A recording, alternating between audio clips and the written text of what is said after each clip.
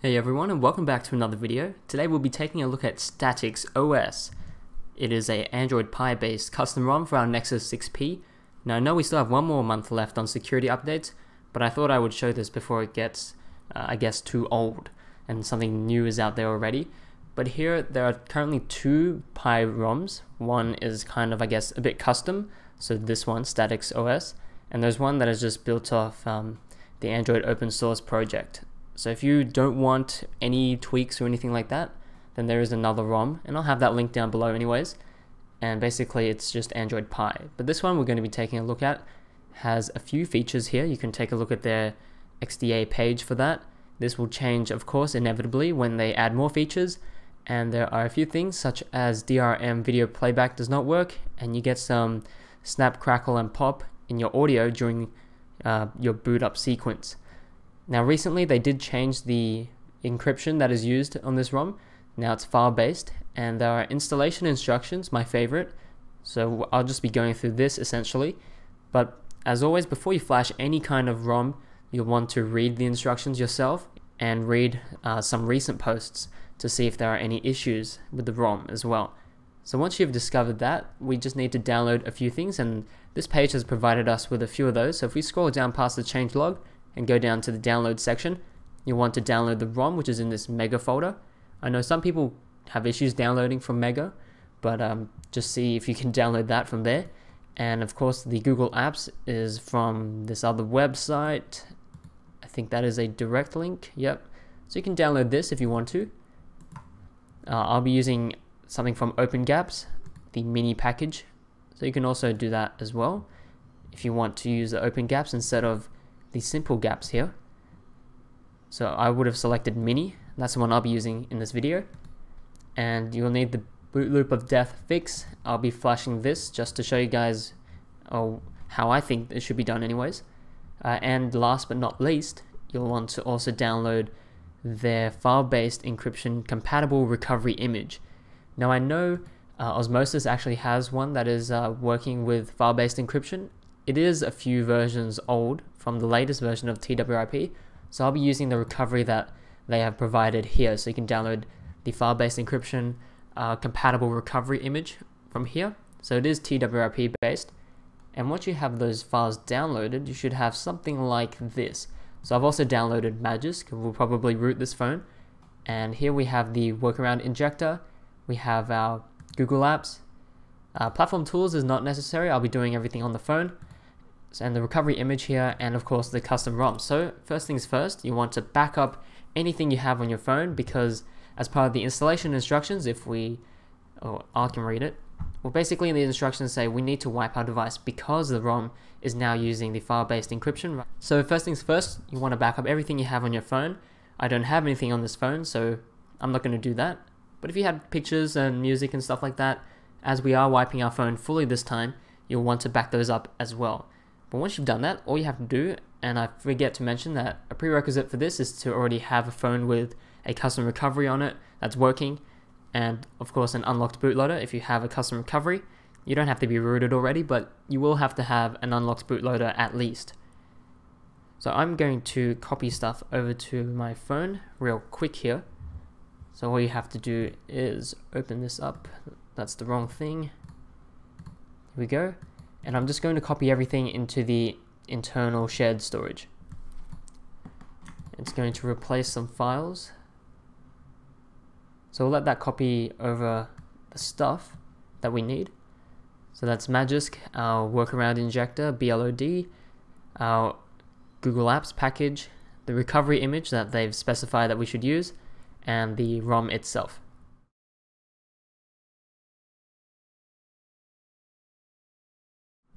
Okay, I'm just going to copy and replace these two as well. Okay, so you have everything that we need on our device. What we need to do now is simply reboot our phone into the recovery. So I'm going to just reboot our phone back into the bootloader.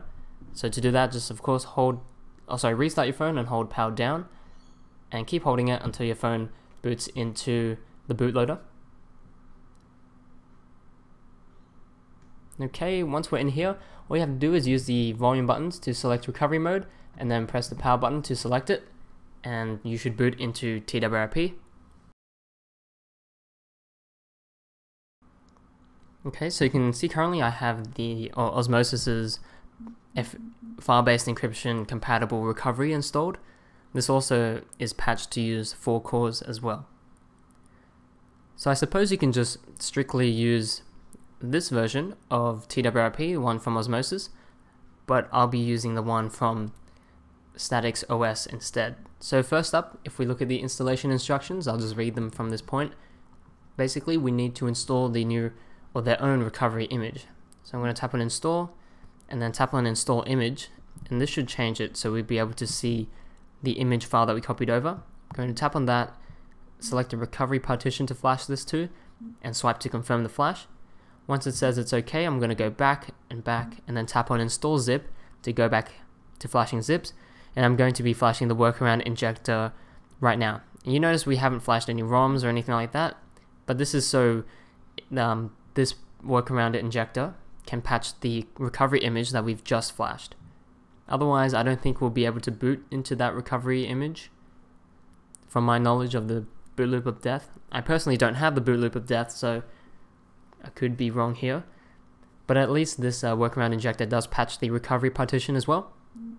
So once that is done, what you have to do now is to install the ROM. So I'm going to reboot back into the recovery to make sure we're using that. So I'm going to tap on reboot and then recovery.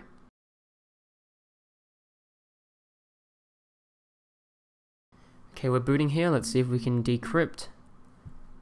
So you notice it's a newer version, and this one should support the file-based encryption that they're going to use. Okay, looks like it's okay. They haven't changed too many things. So now what we need to do is install the ROM. So we just go through our usual process. We're going to locate the ROM. Here we go. Swipe to flash that. And just give this a couple minutes to do its thing.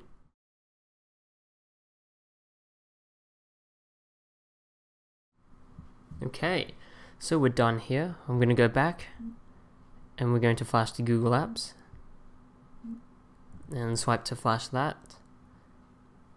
And this also will take a while, so just let this do its thing.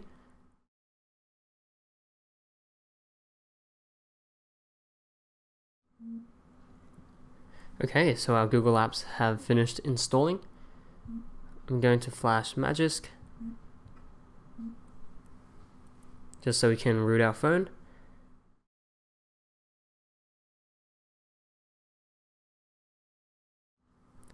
Okay, that's good, and I'm going to patch our ROM here again.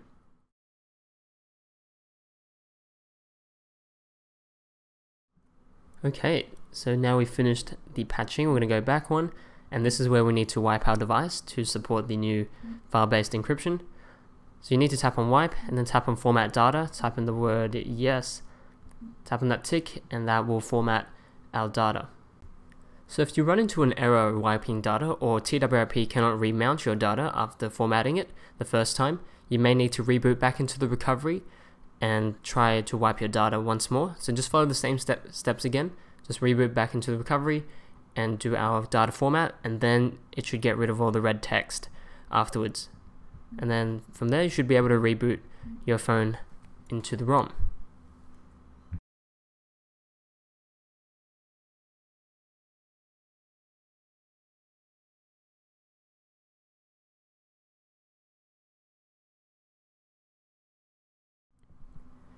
Okay, so our phone's booted up. It only took maybe 5 minutes, I think. And there we are, that's the Android Pie welcoming screen. I believe we can skip it, but I think we should just set this device up as I normally would. And I would need to, no, I don't have a SIM card lying around. Wi-Fi on the other hand, oh yeah, we can do that.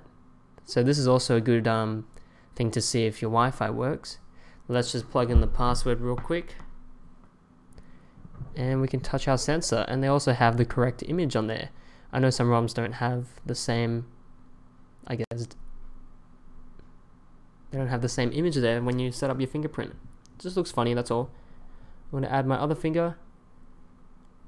It definitely is a lot slower than our newer devices, but I guess this phone is just showing its age a little bit more. Okay, no thanks. So it's just going to finish up, and there we go. Let's quick step. Ooh, That's a nice wallpaper, different from last time. The sound is working, that's nice. And we have a few things already installed.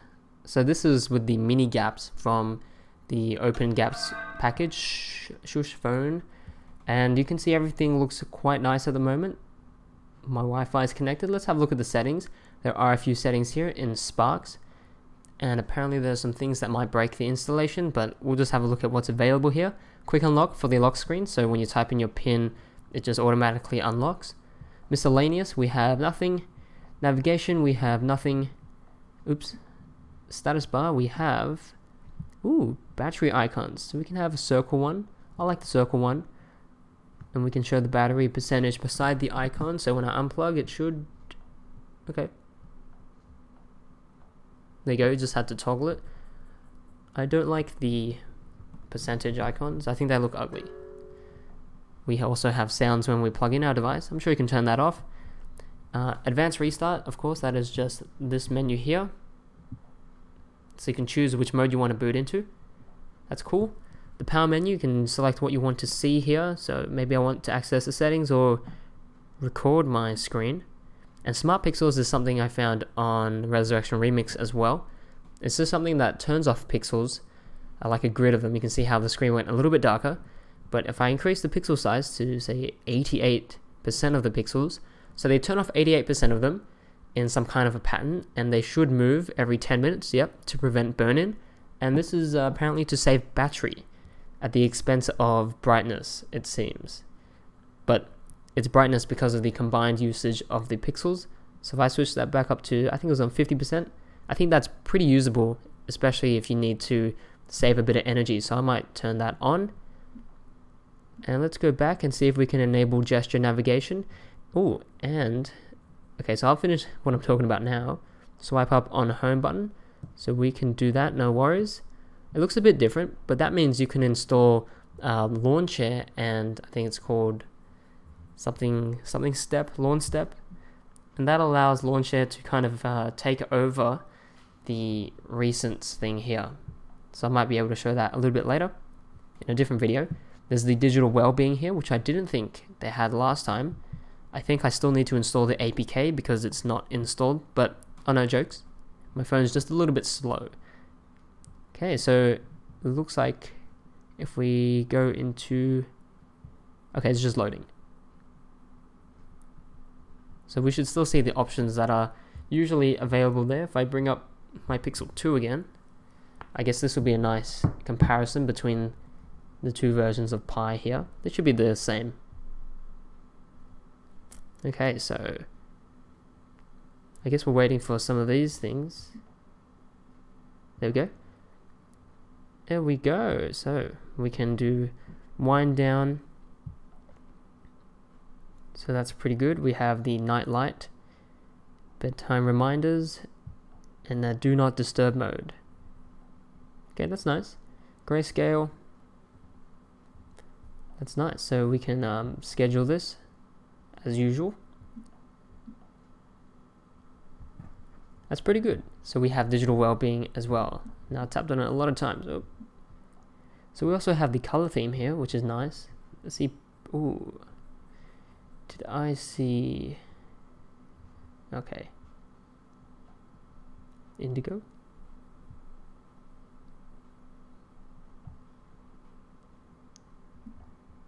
Ooh. You can change the theme as well. That's nice. And I believe there is a all black or all dark mode somewhere. Yes, indeed. So like a system-wide dark mode. Get out of here. So this should be the always on display as well. Yes. That's very good. And I think it was very smooth. So I think the last thing we'll check is we'll grab CPU-Z and also Magisk Manager installed. I'll just enable USB debugging. Okay, so we have our apps installed. I think the first thing we want to check is CPU-Z for our disabled cores. Unless it's because of how those cores weren't actually disabled. That's why the phone feels so smooth. And okay, I think that looks legit. So you can see our cores have stopped here, which means the patch has been applied. And yet this is still so smooth. I'm very, very impressed by this. So that's nice. They're all at 1555 megahertz, which seems a bit weird. Oh no, it's changing. That's good. So that's working. Next thing we'll check up is Magisk Manager to make sure that is also working. And yes, we are rooted here. Oh, what's this? Your device needs additional setup. Now, I believe that is because we formatted the data partition right after we flashed Magisk. So I guess it was expecting the Magisk image. So if we tap on yes, this should set up everything for us so we can use the download modules and things like that for our phone. So we'll let Magisk do that. So I guess this step is very important. Well, you'll end up going through this step anyways if you install Magisk. But yeah, let that do its thing. And I think that'll be it for this video. We'll probably take a look at some other ROMs in the future. And also, I guess, some Android Pie specific mods that will work on both, I guess, custom ROMs and also devices with the official Android Pie. Looks good. Here's launch step. That was what I was talking about as well. But we can take a look at that in a later video. So there we go, guys. This is StatiXOS Android Pie ROM. Everything looks pretty good. The camera works well as soon as you allow it the location. And in terms of bugs, I don't think there are too many at this point. Please, of course, read the XDA thread. And I believe this phone is very close to being something that you can use on a daily basis. So do give it a try. Let me know how it goes. And as always, you can find me on Discord along with, I think, 20 or 60 other people. Can't really remember, but we have a good time there. So if you want to join us, chat about things Android or things that aren't Android, feel free to pop in. But anyways, thanks for watching, guys. And as always, happy flashing.